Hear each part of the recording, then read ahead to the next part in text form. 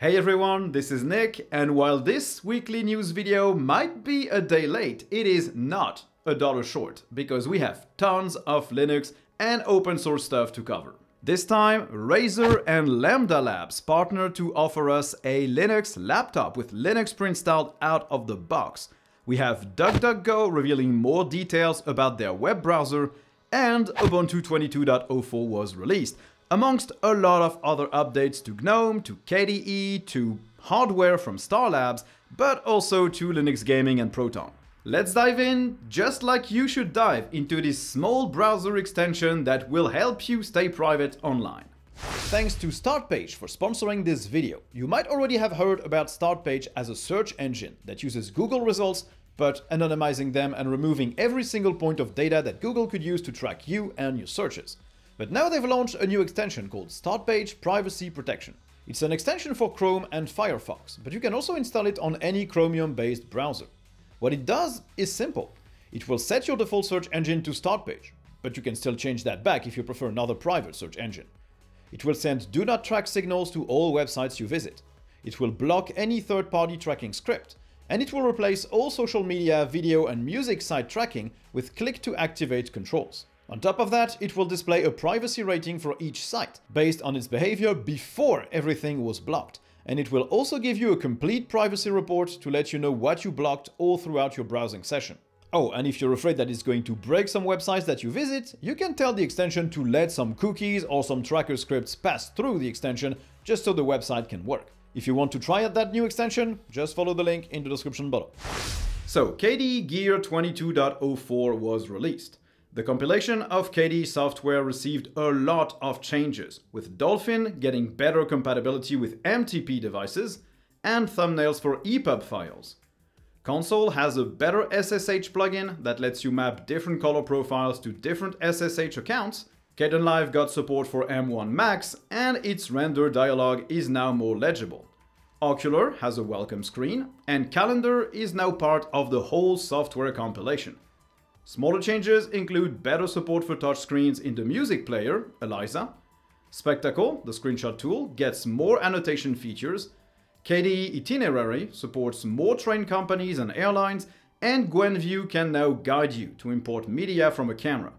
Kate is also faster and lets you differentiate files that have the same name but different locations. Big updates to the core KDE apps. I just wish these could be released at the same time as new KDE Plasma releases to make my job easier at the detriment of others. And the KDE developers never rest, because there's another one of these nice weekly KDE blog posts. This time we have two 15-minute bugs that were fixed, including a nasty one that made Discover crash with specific Flatpak remotes. The slide gesture on Wayland is also now one-to-one, so you get more touchpad goodness. The night color slider now changes the color hue in real time, so you can actually see what it's going to do, and a ton of work went into LibreOffice to make it work better on KDE, including with interface scaling. And finally, desktop icons can now remember their position for each resolution. A ton of bugs were also fixed for the Wayland session and for various desktop components. Less screenshots and user-visible improvements this time, but I still love that KDE takes the time to polish things up, to remove bugs, and make the experience just smoother and better for everyone. Not to be outdone, GNOME application developers are also hard at work. Fractal, the Matrix client, now has static location events support, and can display some nice maps. Musai, the Shazam of the Linux desktop, has a new beautiful UI, and uses libadwaita. Furtherance, the time tracking tool, now displays the total time it tracked for the day, and it got German, Spanish, and Italian translations. Workbench, a sandbox to learn and prototype using GNOME technologies, now has demos and examples, and Phosh, the mobile GNOME shell, now has swipe gestures in the top and home bar to quickly navigate around. Callbird, a Twitter client, now uses libadwaita and has an account system. And there's a new beautiful audio player for users who don't need full library management. It's called Amberall. Great work happening on the GNOME application scene. I think we're really starting to see the beginnings of the making of a real true app ecosystem there. SUSE Linux, a distro I definitely don't talk about enough, is developing what they call an adaptable Linux platform, or ALP for short. This ALP will be the successor to SUSE Linux Enterprise 15. They're going to split the distribution into a small hardware enabling part, a host OS, and a layer providing and supporting applications which will be container and VM based. It's not exactly clear to me what this will entail, but it seems like it's close to what Silverblue is doing. ALP will also be developed openly with the OpenSUSE build service, so everyone can look at it, contribute, and maybe also create their own stuff based on these modular components. We'll have to wait a bit to get more details about how this new thing is going to come together, but it's still super interesting to see Linux distros that have been here for a long time go back to the drawing board and try something new, especially when it's all open. Oracle, now the owner of Solaris, formerly owned by Sun, is making a new version of Solaris 11.4, which is freely available for non-production personal use and for open source developers. It's called Open Solaris CBE for Common Build Environment, and it's a rolling release.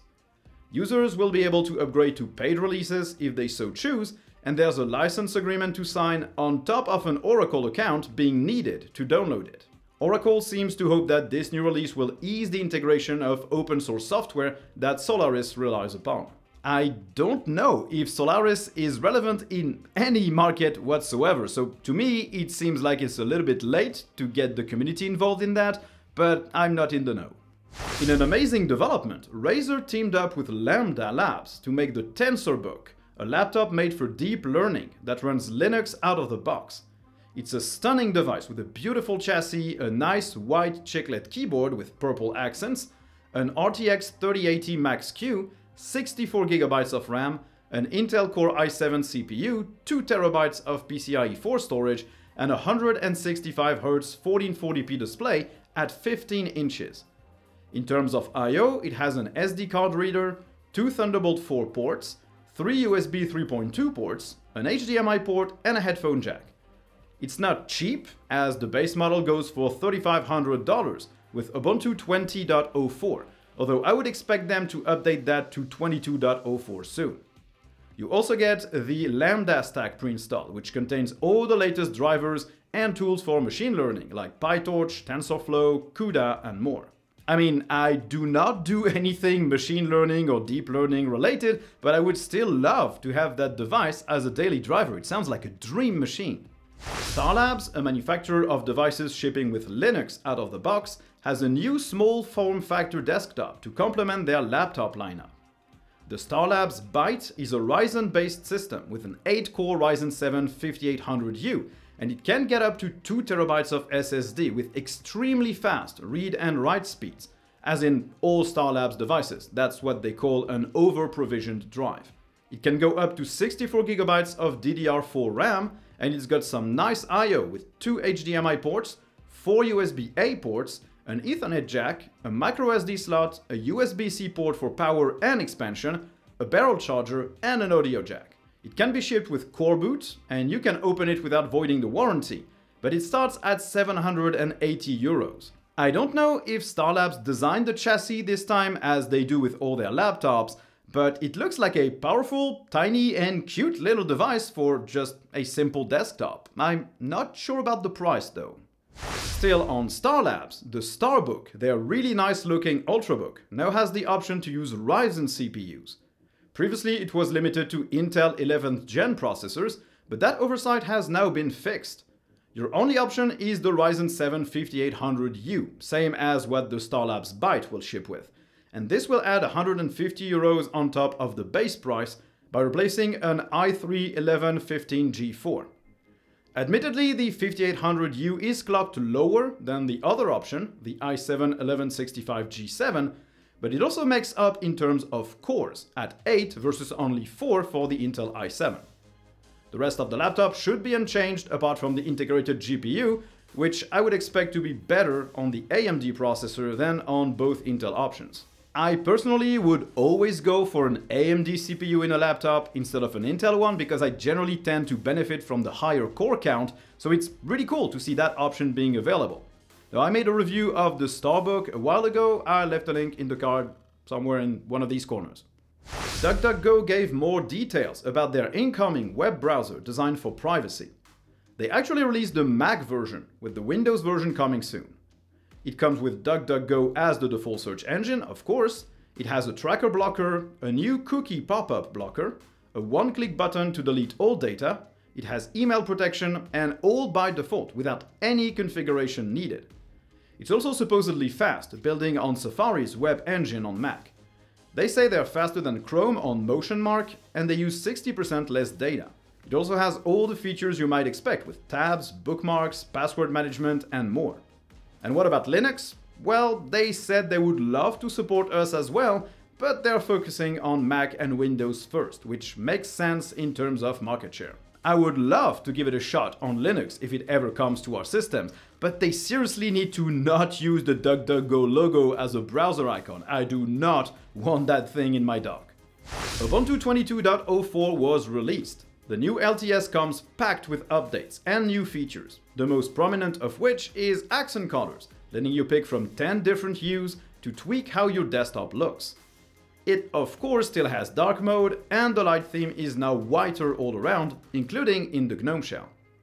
It comes with GNOME 42 and all its nice features, like redesigned on-screen display elements, a better looking shell theme, updated applications, and better performance.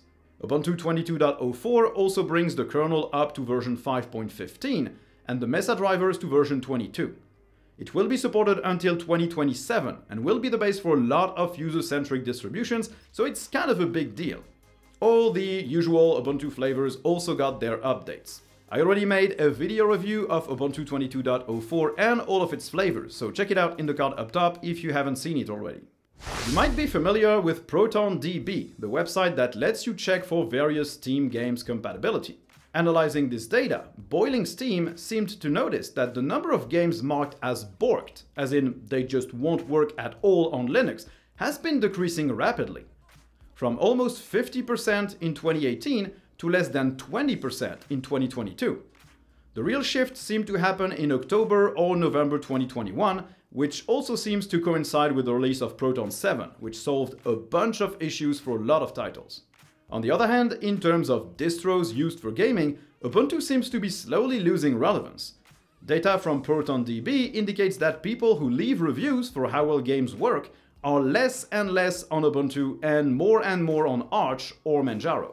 This is probably not a totally accurate depiction of the state of the market, but it's still interesting to look at. I just love to see these kind of trends. Well, on the number of games being bought going down, on the amount of people using Ubuntu or something else, I really don't care. People will use whatever they want to use. Another week, another milestone for the Steam Deck, which now reaches 2200 games marked as verified or playable. There are 1139 games that should run without issues, as long as the deck review team has improved a bit in terms of testing, and 1071 playable titles, which will also run fine, but might have small issues with the controls of the deck or with elements being a bit small on screen.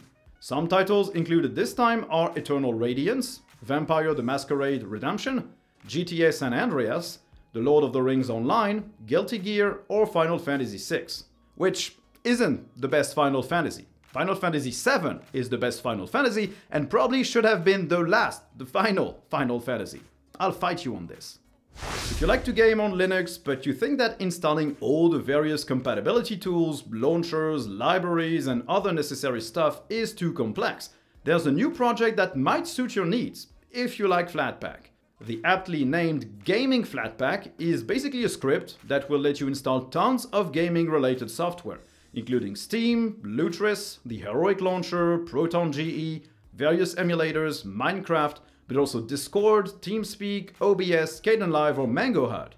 It's still mostly in French and English, and the project has just started, but it's already very easy to use. Just run the script, you get a nice window, you check what you want to install, hit OK, and it will automatically install all of that for you using Flatpak.